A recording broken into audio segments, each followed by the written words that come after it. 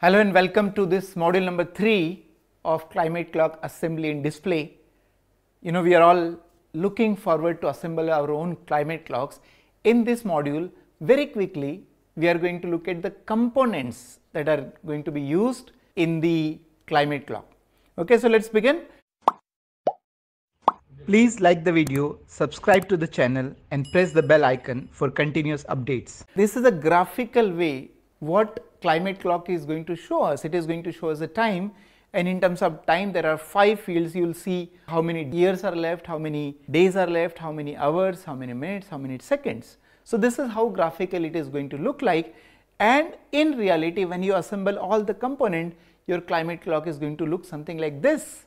Again, it will have not only those 5 parameters of years, days, hours, minutes and second, but it will have one extra field of temperature. Because this is 1.5 degree centigrade clock, it will also show you in blue color 1.5 degree centigrade. So there are 6 fields that will be there. You are going to see the year. So short form of year is YRS is going to be there.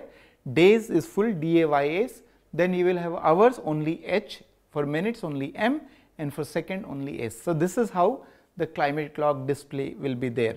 There are various components that we need. First of all, we need LED display, right, where all this information is going to come. And for controlling the data, where LED display will have many LEDs, by the way, there are hundreds of LEDs. How do we control this? So we need LED controller.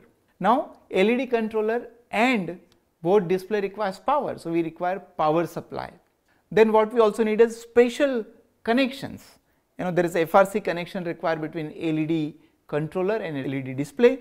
We need power cables between power supply and controller. We need a power cable between power supply and LED, and to put it together we need some kind of body, some kind of housing.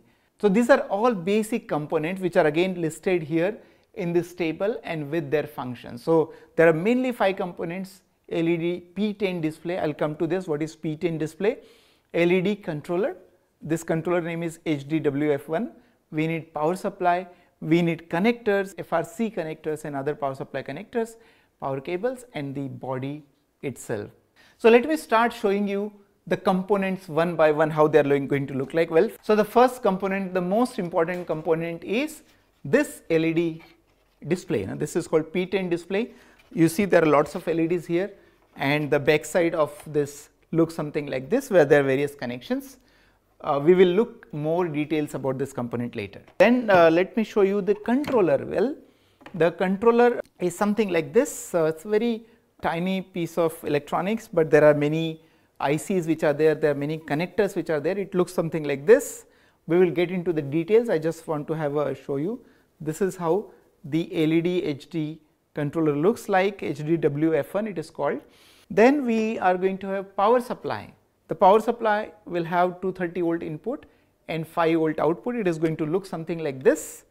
There can be more variation in power supply, but just to get a feel, it is going to look like this. The power supply, we then need a special cables. It is called FRC cable, and this is for the data that we are going to transmit between LED display and the controller. And there are 16 pins. Again, I will come into the more details. There are 16 pins in it, and FRC cable looks like this. Other than this, we are going to need various power cables. Power has to be supplied.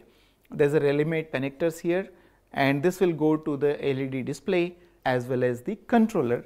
And externally we need power supply. So this will be 230 volt, and finally there will be this power that will be given to this board.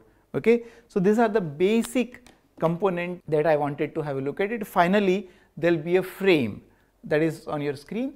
This frame, within this frame we are going to put all the components together, and eventually we will see a clock that is working and that is going to display you the time.